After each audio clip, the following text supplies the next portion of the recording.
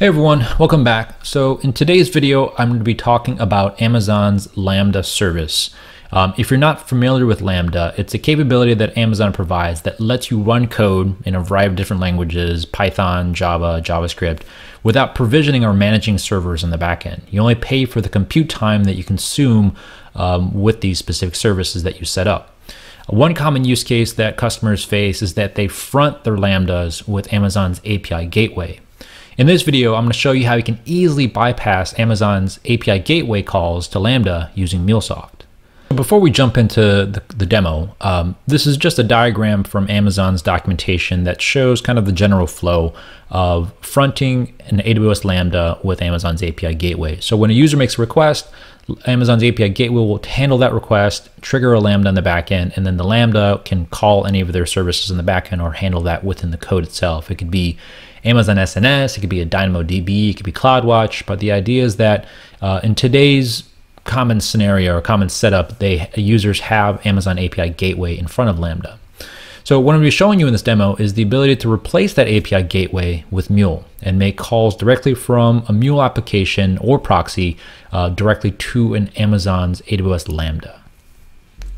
Okay, so before we jump into the MuleSoft piece, let's look at a Lambda in Amazon and also look at the API Gateway that's set up. So this example here, I have a simple Lambda that's written in Python, and essentially it's going to receive a JSON payload, map that to a node, and then return that message back. So in here, we can go ahead and test that. I have a test payload that I'm sending it, and it's going to go ahead and map those fields accordingly, and then also add it to a parent node here. And then additionally, I also have an API Gateway set up in front of this, right? So in addition to calling the Lambda directly from this test environment, I can go ahead and call this API endpoint. We can jump over to API Gateway here and see that endpoint here. I'm going to call hello world. If we drill into this specific endpoint, we can see that it's making an integration request to a Lambda that I've set up. If we click through here, we can see that it's calling a Lambda function, and then the Lambda function itself is hello Lambda. So if we jump over to Postman and we go to that endpoint and click on send, you can see that here is the result set back from the Lambda after we make the call through the API Gateway. Additionally, if we go back to Lambda here and make a change directly to the code, let's go ahead and say, change the return message to say user example, and then we save this. If we go ahead and make the call again from Postman, you can see that it's going to go ahead and have that updated response back from the Lambda. So Amazon AWS Lambdas does make it easy to kind of write your function in a language of your choice, and then deploy that and have that up and readily available to call from whatever service, in this case the API Gateway.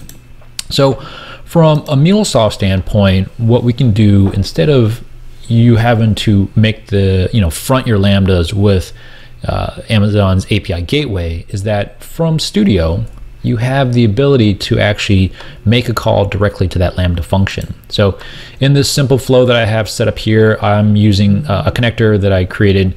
It's an AWS Lambda Connector, and it provides two operations. One allows you to call the Lambda function directly, and then the other operation allows you to list the available functions. So you can call list Lambda functions first, get that specific Lambda function you want to call, and then pass that function name to this component. Within the component itself, you just need the AWS secret and key and the region for your AWS Lambdas. And then once you have that in here, within your flow, you just pass in the function name as well as the payload that you're going to pass to the function. And then additionally, in the component before it, I have a transform message component that's going to take the object from my request, map it to an object that I'm going to pass to the Lambda function. And then in here, we can make any changes, right? Transformation, enrichment, orchestration. But in this case, I'm going to do a straight pass through for now for this first example. And then the output from this result is just going to take the payload from the Lambda and then spit it out in JSON format. So this flow is currently running. If we go ahead now and switch over to Postman and then make this request, you can see here's the payload that we're going to pass in, make the request. It's going to go ahead, make the request to the Lambda directly, and it's going to bypass the Amazon API Gateway, make the request to the Lambda, and then the response from the Lambda will show up here back in the MuleSoft flow. Okay. And then additionally, of course, you can see here, if we go ahead and make some changes in here, we can go ahead and add some text, right? So we can go ahead and say Mule, click on save, right? Again, the benefit of leveraging MuleSoft is the drag and drop environment where you can easily click and configure and add additional data from other sources into your flow without having to write any custom code. So if we go now to Postman, we make a request again, you can see that it changes that request, right, that we made to the Lambda, and then returns that payload back from the Lambda function, okay?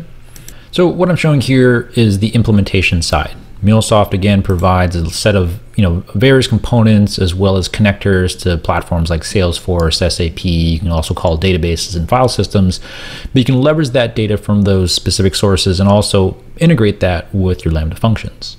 Another benefit of using MuleSoft and the Anypoint Studio in the platform itself is the ability to leverage our API management capabilities as well. So within this flow right now, I've also gone ahead and added an API auto discovery component, and this allows you to tie this specific flow to an API that you've set up within our API management. And because this is already up and running and it's tied to that API, we can switch over to our API management platform, and you can see here's the API that I've set up in here, and it's currently showing active because that's running. If we drill into this Lambda example or this API that I'm managing here, you can see that I can also apply policies directly to this specific flow. So in this case, I've gone ahead and applied a rate limiting policy. This policy is only allowing 3 requests per minute. So we go ahead and click and close and jump back into Postman. If we go ahead and try to make more than 3 requests within a minute, it's going to go ahead, apply the policy, and let me know that the quota has been exceeded for the specific request. So in addition, within the platform, right, you have the ability to bypass the API gateway that Amazon provides, and you can make calls anywhere within your Mule application, right, within any flows. And then on top of that, you can leverage MuleSoft's API management platform to apply similar capabilities that Amazon API Gateway provides in terms of policies, SLA tiers, contracts. But this allows you to expose your Amazon Lambdas as APIs.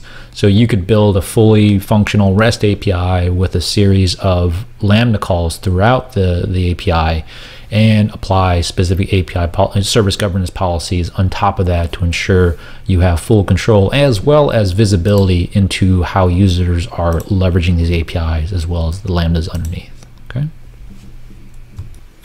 So in the project that I showed you today, this Lambda connector, this isn't currently available in the Exchange, but there is a version that you can actually download from this GitHub repo, and I'll leave the URL to this repo in the comments below. But this connector allows you to easily make a call into Amazon Web Services Lambda. You can download this repo or this project, change the POM file, publish it into your Exchange, and then add that into your Anypoint Studio. And again, all you need is the access key and the secret and the region, and you can pull down your list of functions and make calls directly to them directly from your Mule flow. Okay. And then this connector itself, again, one of the benefits of the MuleSoft Anypoint platform is that we allow you the ability to write your own connectors. In this case, this connector was written using the MuleSoft SDK, and it essentially wraps the Amazon Web Services SDK for Java. And then in their SDK for Java, they have interfaces for Lambda. In this case, I'm calling the invoke operation to make a request to that Lambda service, and then the result I'm returning back within the flow. Okay. Thanks for watching the video today. If you have any questions or run into any issues with the connector or with the specific flow, don't hesitate to reach out. I'm always happy to help.